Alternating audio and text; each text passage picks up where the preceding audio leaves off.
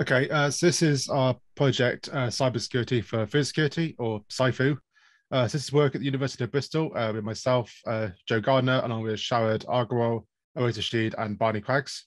We also have Louise here today, who's our group manager as well. So this project is first look into the issue of security on smart farming. So increasingly, farms are becoming smart for use of things like IoT, both for tracking purposes, but also things like milking robots and so on dairy farms.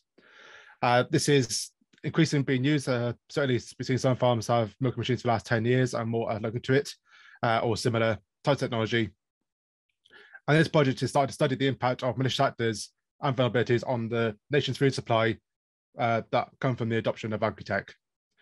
So the two main goals here, we're going to investigate vulnerabilities and their impact of the types of devices and software and services that sit inside the smart farms.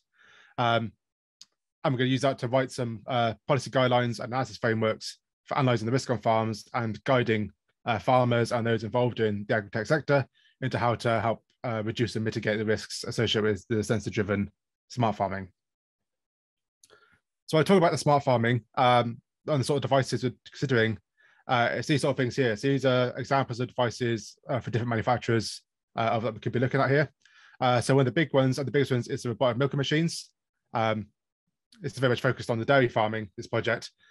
So the milking machines, a cow can walk into these by themselves. They get a bit of food, they're milked automatically. The system knows how much the cow needs to be milked and test the milk, and then the cows can walk off, and they can do this multiple times a day. So there's two different machines in the picture from Gear and Astronaut. There's also herd management systems, so things like gates control systems. So these cows have collars on them, and the gates can direct cows around the farm based on reading the tag values to say direct them to the milking machine or stop them being milked if they've been milked too much, direct them to feeding systems, and so on. We have the cow tracking wearables. So these are essentially Fitbits for cows. So we have two different collars there. We also have ankle bracelets as well. And these are also functions. One is identifying the cow through RFID for the things like the gates and the milking machines, but also they can read information from the cows, things like how much they've eaten, how much they're moving about and lying down, if they're in heat and so on. So if they're breeding cows, for example, they know exactly when's the best time to do that. We then have the barn weather protection and feeding systems. So for example, that's at the Agri Epicenter down in Somerset. These are big curtains that can come down and block off the side of the barn to keep the temperature inside the right level, protect against rain and so on. And these link into these weather stations, IoT weather stations that have things like rain sensors, wind sensors and so on, which feed into those, usually through the cloud, to control those sort of systems. We have the camera system, so cameras for tracking the cows are in the barn. And we also have most of these things that involve in some way the cloud and smartphone apps that connect up to them. So you can use a smartphone app to connect to the cloud and get data about how the cows are doing. Just see what that looks like in a real farm. This is the Agri Epicenter down in Somerset where we visited, that showered on the right there. And you see here, we have 3 milking machines over here. These are sorting gates, and the cows can move right here and be either let into the milking area or not. And you can see just on the cow down here, these are one of the collars that they're wearing as well. So how are we doing this project? So there's two approaches we're taking. One is to actually build a test bed of these devices and go and start analyzing them for vulnerabilities. So we'll look at them, look at the infrastructure around them, and start trying to break them in different ways. Mainly focused around at the moment the cow sorting gates and the collars type systems. Once we find the vulnerabilities, we can use that to guide and look at the whole system and see where the ways into this are and what the outcomes could be. And then we're also talking to dairy farmers as well, both farmers that have some smart farming equipment and farmers that don't have smart farming equipment, and seeing what their views on the risks are and the equipment and how they consider security in that. The expected impact of this is we're hoping to find some vulnerabilities. We're pretty much expecting to, because speaking to vendors, we know there's going to be some issues in some devices already. And if we find vulnerabilities, we will disclose those to the vendors with responsible disclosure and let them try and identify the vulnerabilities and fix them.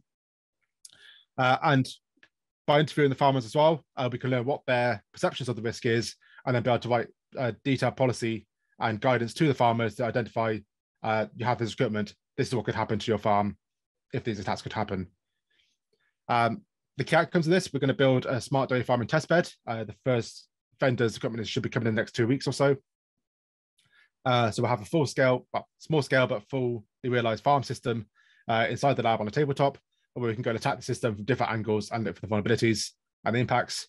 And we're also going to produce a policy briefing to be shared with stakeholders, including manufacturers, the government, and farmers' bodies, and also some papers as well for the academic community. So some of the major findings we have to date, there's very much a lack of understanding and awareness about security in the agritech sector. So the farmers don't really understand what the issues are. They have the equipment, they use it.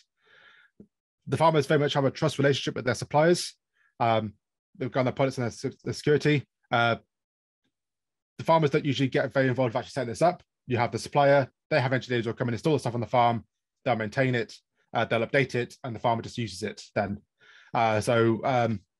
In a positive side, though, most of these equipment do get yearly updates from the vendors. The vendors spoke to, a lot of them have very good control over being able to update the devices annually or when needed to, because if they need to update them, they just send an engineer out to do it.